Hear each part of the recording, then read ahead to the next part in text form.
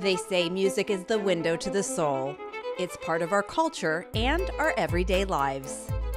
Music evokes emotion, and playing an instrument can do the same.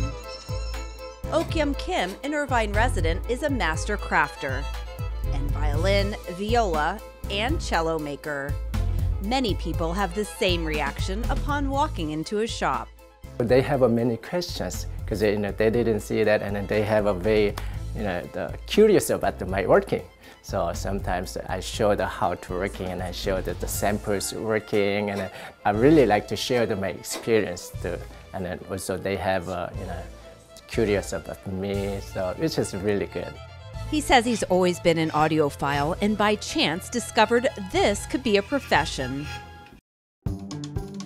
He was in Australia when he was 25, and his friend, who played the violin, made the connection for Okkyum to meet a violin maker. When I see that how he making instruments, it was a shock to me.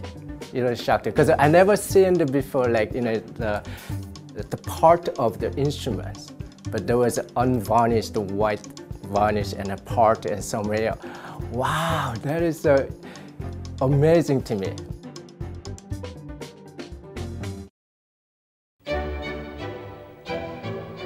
This was the spark that led Okkyum to begin his calling.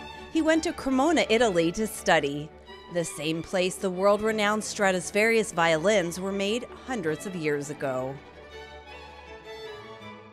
There is a violin making school. We call it International Violin Making School in Cremona. So there's 200 students. They coming all around the world. So Cremona is, I think, that's one of the most important cities for the violin making. It takes about 2 to 3 months for a handmade violin to be completed. Here's part of what goes into making one. The violin is a 4 big part, which is the side and the back and the front and the neck. First, I get wood, the big piece of wood, and also I planing and make a flat. The wood is very specific as well. It's a quarter-cut maple and spruce from Europe, the same type of maple that was used in the 1700s. He makes the sides first with a mold. And I put some side very thin wood, like 1 millimeter, which is really thin, like little thicker than paper, which is thin. And I'm making the side first. After that, we cut outline and then starting carving, make arching and also digging the inside. Top and back is the same processing. Once I finish the back and the top, take off the mold from the side and we glue together. The last piece? We need carving the neck. We call the scroll, and carving the scroll and setting up the scroll. Then next thing is to set up and then everything, and put the string and a bridge and then play that. Okkyum makes these pieces specifically customized for each musician. He can make the scroll thicker or thinner depending on the size of the person's hand. The best part of this process?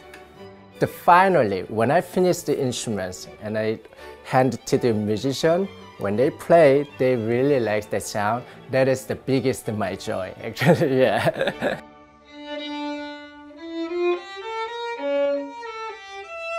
And it's not only playing in his shop, he'll be invited to hear them perform with the instrument he created.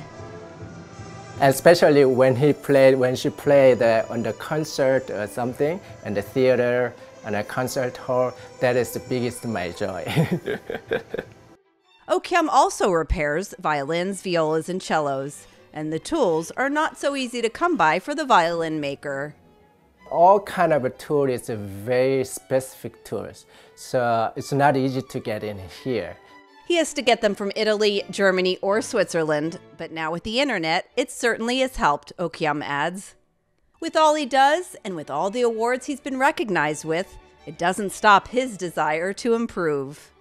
To me, it's the most important thing is keep learning, and keep learning and keep thinking about how to making good instruments. That's my very simple philosophy. So I'm always thinking about how to making good instruments, which is a good sound. Okkyum sees clients by appointment only in his studio.